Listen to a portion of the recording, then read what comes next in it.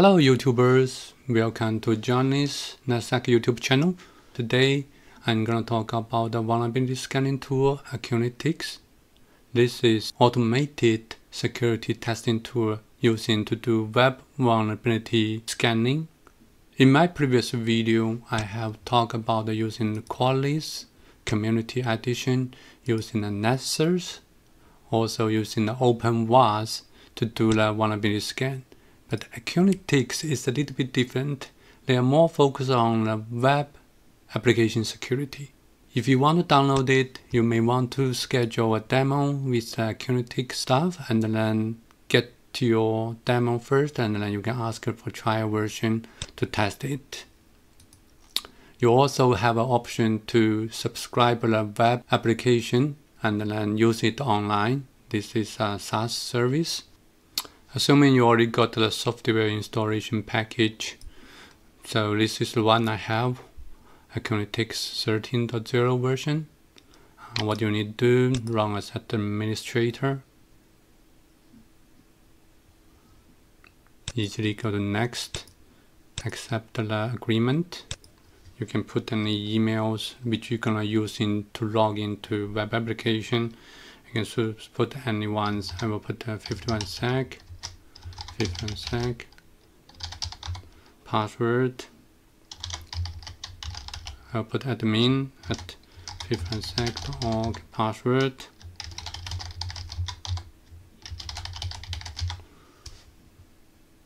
Next, the port you can define, but I would like to use in default port 3443.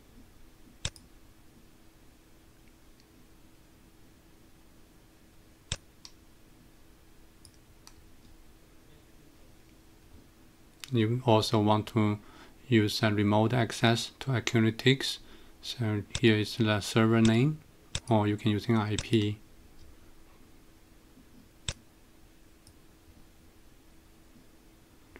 Then you may want to create a desktop shortcut. Install.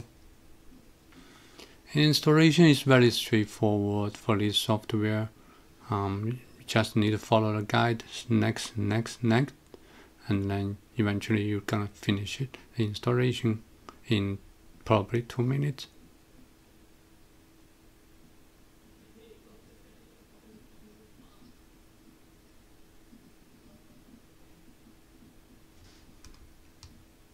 It's gonna generate a certificate to use, so you can easily say yes to install this certificate. Initializing database is gonna take a while. I'm gonna pause the video for that, and once it's done, I will continue.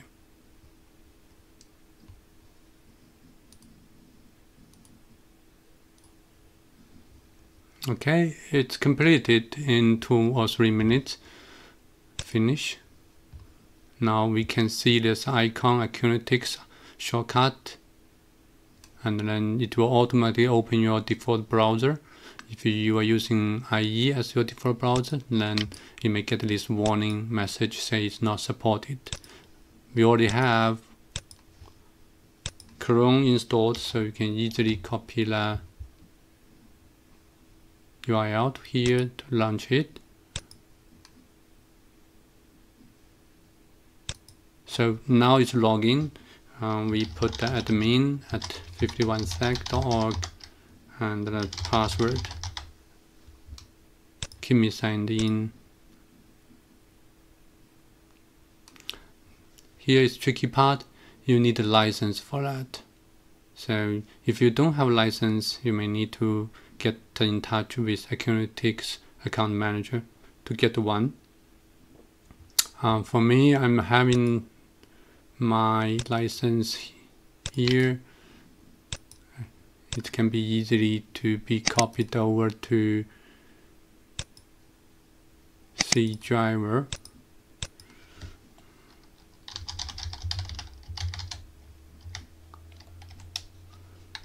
Program at Acunetix shared folder. There's a license folder and default license. You can just copy your license here to override that one.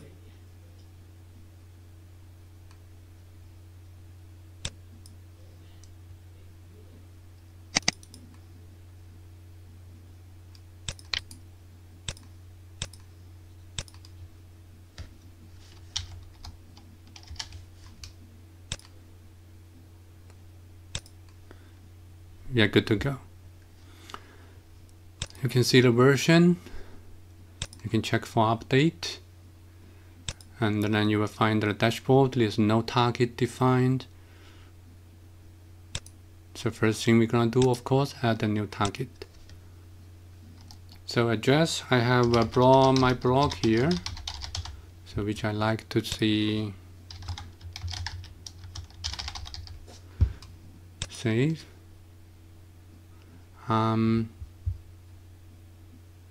Of course, I want to scan it. So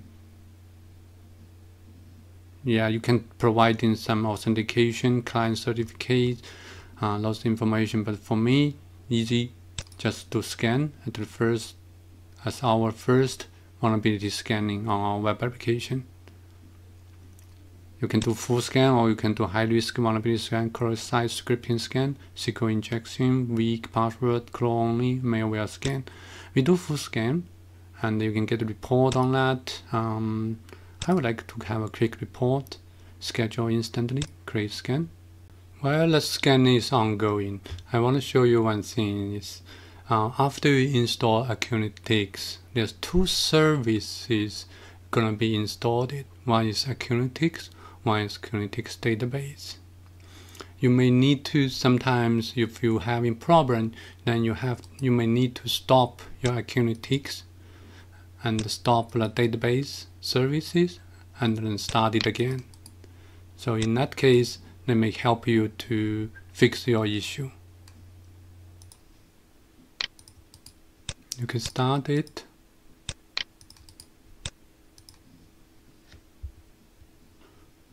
And then you can go back to your Google Chrome and launch your Acunetix web interface here. This is the version from about. I'm gonna stop here and then again come back once the scanning has been completed. After a while, so the scanning has completed, so we can see the dashboard now for the vulnerabilities. We do see 2 high severity vulnerabilities and 37 medium severity vulnerabilities, also 40 low severity vulnerabilities. That's very interesting to me, because I even don't know I have those 2 high severity vulnerabilities on my website, on my blogs. I would like to take a look. So there's a cross-site scripting, both are cross-site scripting. It's existing on 2015, and the search. So we can take a look at that. So once you click it, on the right hand, you will see the explanation for this vulnerability and the attack detail. There's some script. On mouse over, there's LRUV 9199 bad equal. This input is reflected inside a tag parameter between single quotes. The impact of this vulnerability and how to fix it.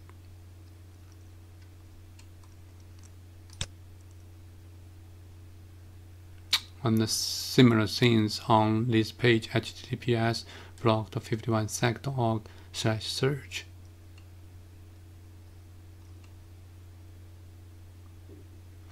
They also have some others. There's a contact form here, shows some vulnerabilities.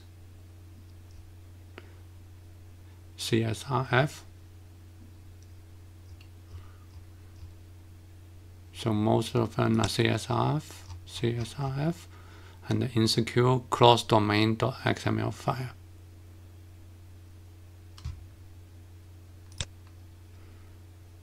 And then some others. So very interesting. I like to see those reports. So scans we already done. The status shows failed. Before we can do really scan, you have one thing you have to keep that in mind, which is your web application firewall. As I can show you, my 51sec.org is protected by Cloudflare web application firewall here.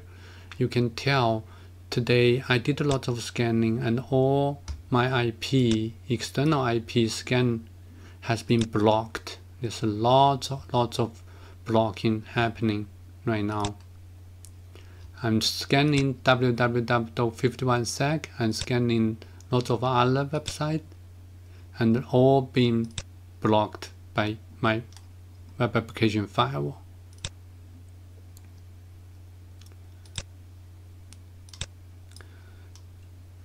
My previous scan block.51sec.org is completely blocked by this web application firewall. What you can do is you can enable a firewall rule and do allow. So as you can see, the number is 293 hits here for this rule. What I configured is any IP address coming from my IP, my scanner IP, will be allowed. And then you can save these changes, and then you will take into effect right away. And then you can see the numbers is increasing because I'm doing the scanning. I want to mention this before you can continue next step. Our report has been generated as a two format, PDF and HTML, so we can click it and download it and take a look. It's a nice report, you will like it. To show you all vulnerabilities. This will be easy for you to search and give it to the developer to find out what they need to do, what vulnerability it is. So, and also you can delete the report after you finish reading. On the left hand, that console menu, you can add users. You can define scan types, network scanner, we didn't configure that, and then we also have issues trackers, and then you can email the settings, the report or notifications result out, but you need to enable it. That's basic SMTP settings, and then we have engines here, main installation, authorized online installation. You also can exclude the hours you don't want to scan. You only want to scan from 9 AM to 5 PM or except the working hours. Or if you have proxy between your scanner and your website, you may want to enable proxy settings. It's very simple, it's an open box and you can use it right away, and very powerful to find out the web application vulnerabilities. This is just basics settings for you to start to use Acunetix. You can do more, you can configure it to log in and you can run some script, but you will need some time to explore this great software.